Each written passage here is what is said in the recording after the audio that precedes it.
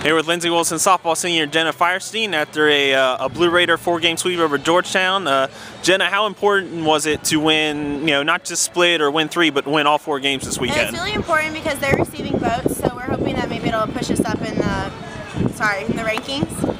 So it was really important for us, and we just want to keep winning, getting our winning streak going.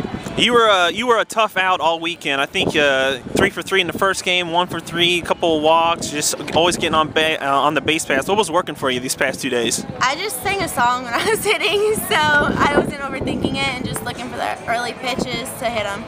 What was? It seemed like the offense was clicking all day. I mean, yesterday it was 9 runs, 10 runs. Today's 12 runs in the first game. What was working for the offense? We're really just coming together as a team. Before we were having like a few people that were hitting. Now it's just all of us. We're stringing hits and we're getting things done. Let's go back to last night. They take the lead 9-7 going to the bottom of the 7th. What the coaching said? What were you guys talking about going to the bottom of that 7th? Don't give up. Just asking how much heart we had, and we wanted to prove them that we had heart. Just keep it going. You guys have put together a nice little win streak here. What do you guys have to do to keep it going? We just have to keep coming together as a team. We're still building, so we have only way to go up from here. All right. Well, congratulations on the win today.